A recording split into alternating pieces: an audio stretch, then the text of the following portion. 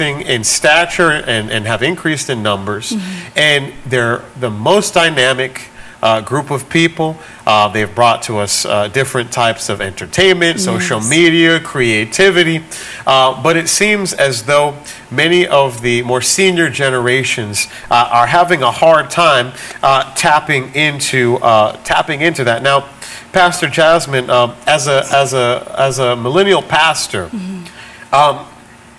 how would you describe millennials' identity issues? Are they suffering from an issue of identity? They seem, I get a lot of millennials that are seeking mentorship and seeking guidance, and it seems as though they're just looking for some direction. What do you think is behind that? Well, I absolutely believe that there's an identity crisis. The reason I say that is because the millennial group is an age group that's mostly, I'd say, like Google influence.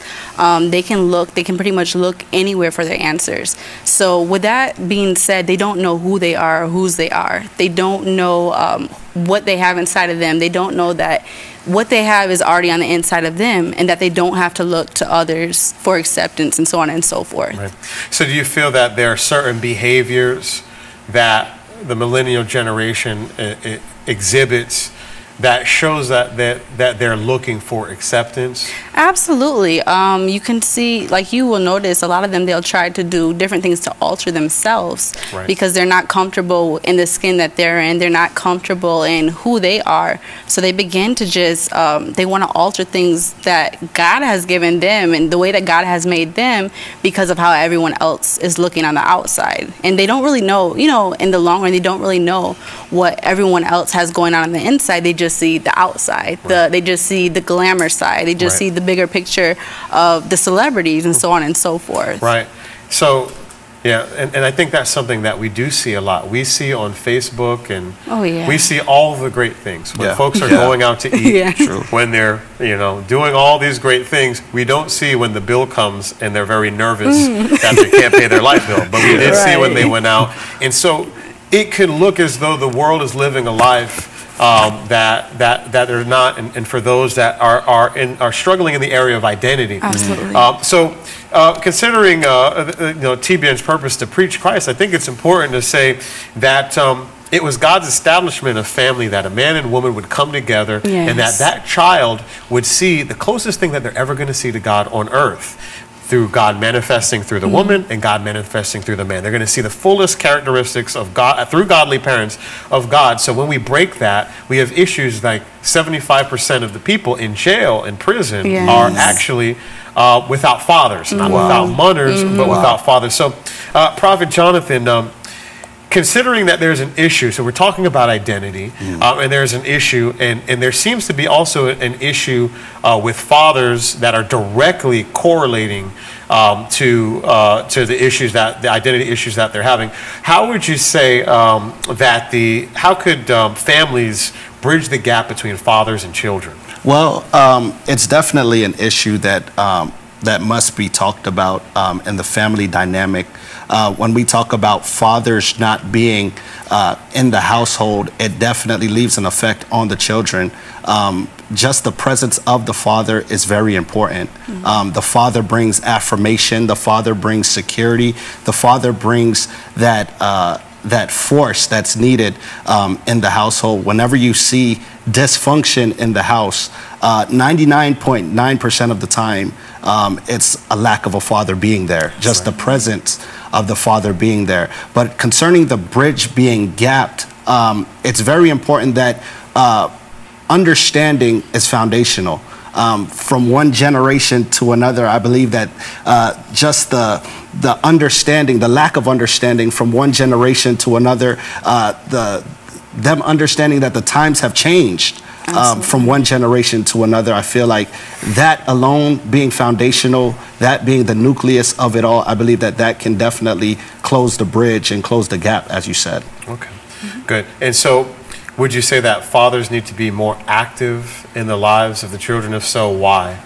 Definitely. I definitely do believe that fathers must be active in the household, being that for one, that's their responsibility as a mandate from God, you know, letting them know that they are the head, you know, them being the gatekeeper, so to speak, for the future of the children, you know, and me being a father, you know, and a millennial, you know, it's my duty and my obligation, because we are obligated as men, you know, whether you're saved or not saved, you know, you are responsible for that soul, you know, to provide, to affirm, to provide that security that they need in this cold, dark world. Yeah.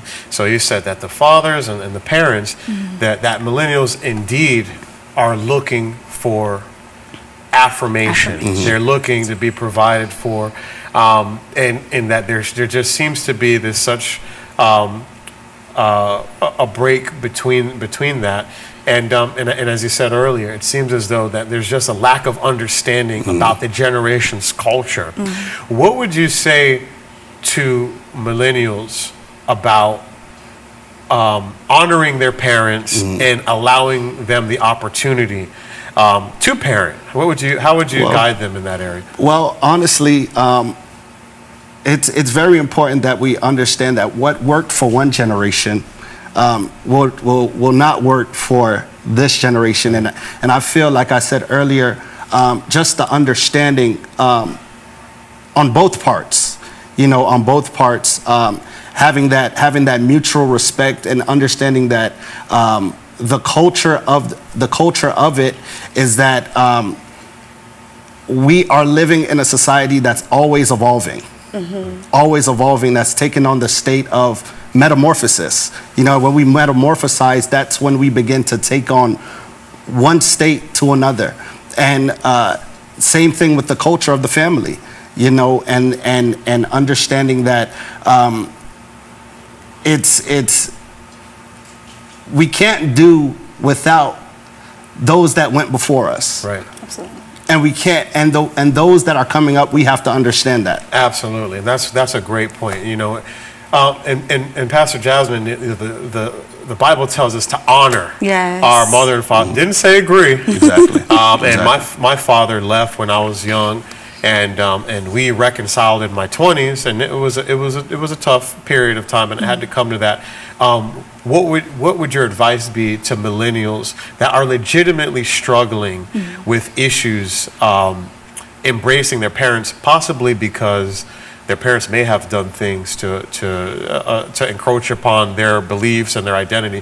What would be your advice to millennials to help them reestablish relationship with their parents? My personal advice would just to be, you know, to, like the word says, to honor your mother and your father so that your days may be long. We always tell our daughter that they may not agree with the parents, but just, you know, mutually respecting them, respecting your parents.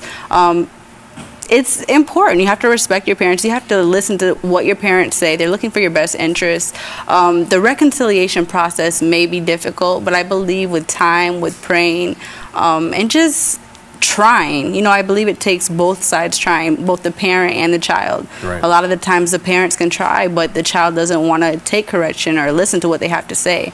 But I think honestly both trying, you know, not just what the parent is saying, but even as parents, I believe we have to try to listen to what our children are saying. Right. I think that's very important. That's important, that both parties maintain, and then I think that both parties extend a certain grace to one another. Absolutely. And as you guys said, your parents too. Yeah. And so now you're seeing that there's certain mistakes maybe you're making, and Yes. you can't get it all right, but you're hoping that your children will say, you know, well, mom and dad, they loved us greatly.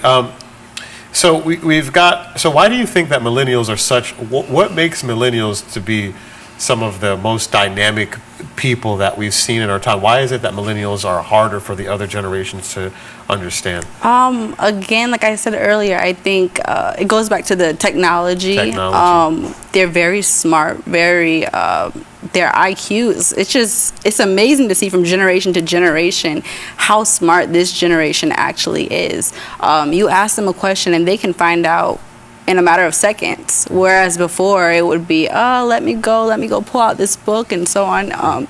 But now the answers are pretty much at the tips of their hands, and it makes them they have more access to information now, and I believe it's for their mind's sake. It makes them on a whole nother level. So the older generation can't really perceive what they're saying, because the older generation say, go pick up a book, go, their perception of things is a lot different based on, the timing and so on. Yeah, so the access to information, then that explosion that was prophesied in the Torah, that explosion of information that was prophesied that would come. We are certainly upon that precipice, and now they're being swayed. There's a lot of information that's coming out, and it does take mature leadership, parents, grandparents, and senior generations to guide and embrace and cultivate the millennials. So I thank you guys so much for giving us